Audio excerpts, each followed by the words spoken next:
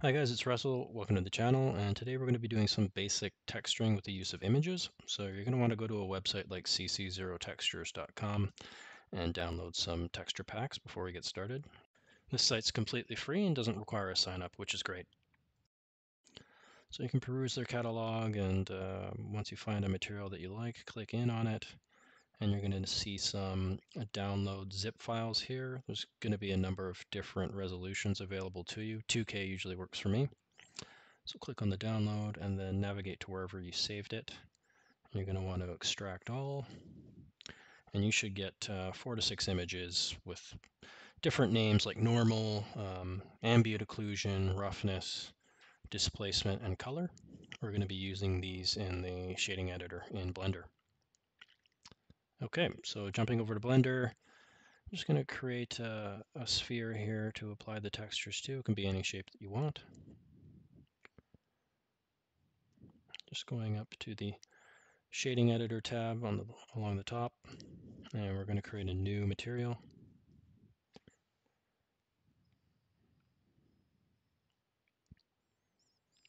Just expanding the window a little bit, and we're going to press Shift A and search Image.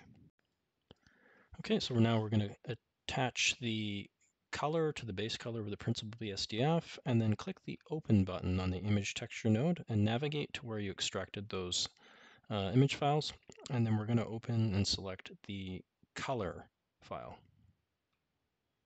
Okay, so you should see the color of the material that you picked now applied. I got some faceting here, so I'm just going to go up to the Object menu and select Shade Smooth.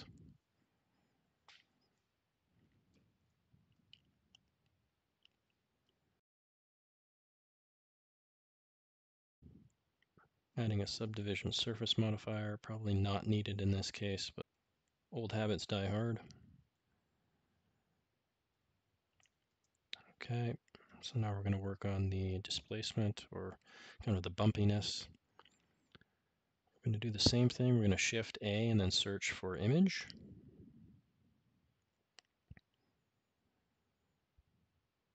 And then again, Shift A, and we're going to search for displacement. We're going to connect the displacement up to the displacement of the material output node.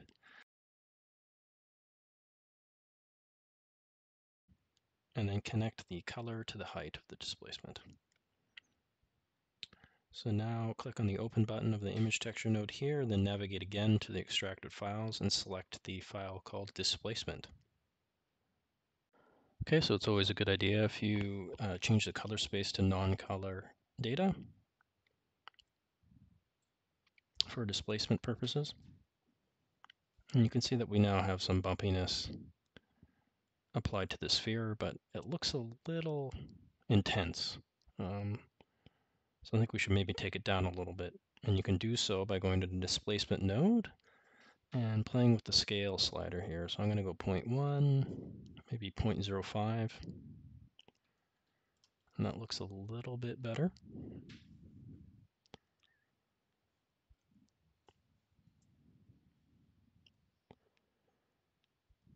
Okay. And let's make use of one more of those images that we had in the texture pack, the roughness, which is going to basically be the shininess of our material. So again, Shift A, search Image, Color, now connect it to the roughness of the Principled BSDF, and then again click on Open in the Image Texture node and navigate to where you had those files saved, and then select the one called Roughness. So now you can see the material is quite shiny, it looks very wet.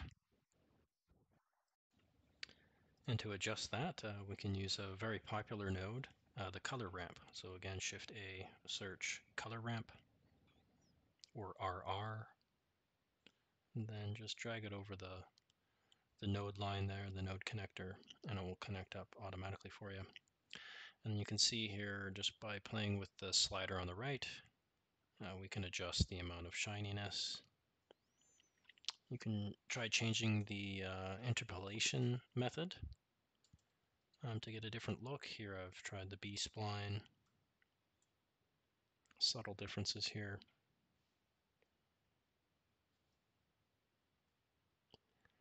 but I like that look.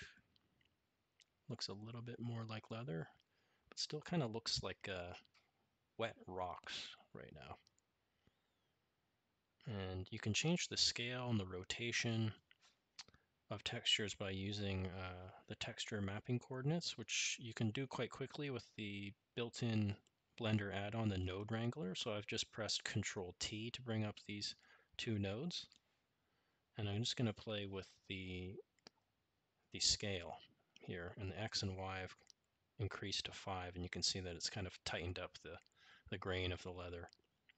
And it looks a little bit more like fabric and less like rocks. Okay, so just doing the same thing with the color node, Control T, and increasing the scale in the X and Y to 5. And I'm going to do the same thing again with the roughness. You can actually just have one set and connect it to all three if you'd like to be a little bit more efficient. That's looking much better. And there you have it. There's some basic texturing techniques with the use of images. I hope that helps, guys. Let me know if you have any questions. Thanks.